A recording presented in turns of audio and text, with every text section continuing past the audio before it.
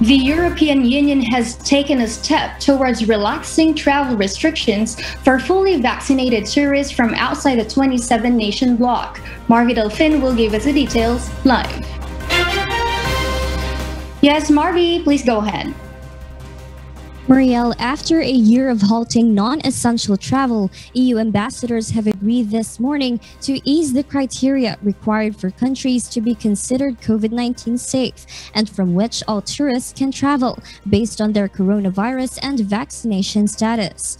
Australia and New Zealand are two of only 7 nations under the existing criteria. According to European Commission spokesperson Christian Wiegand, the EU member states have yet to formally approve the measures recommended by the European Council. However, no precise date has been given for when the borders will reopen, while the European Centre for Disease Prevention and Control is to also give advice on the official list of non-EU countries.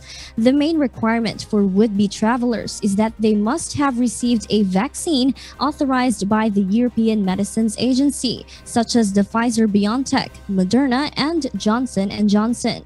The EU ambassadors also agreed to implement a new emergency brake mechanism, which will allow member states to act quickly and in a coordinate manner when the risk of COVID-19 increases. On the other hand, virtually all of Europe remains under a level 4 do not travel advisory from the US State Department. The US Travel Association praised EU's decision and urged the US government to adopt a similar approach to allowing the resumption of international travel. Back to you, Marielle. All right, thank you for the live report, Marvy.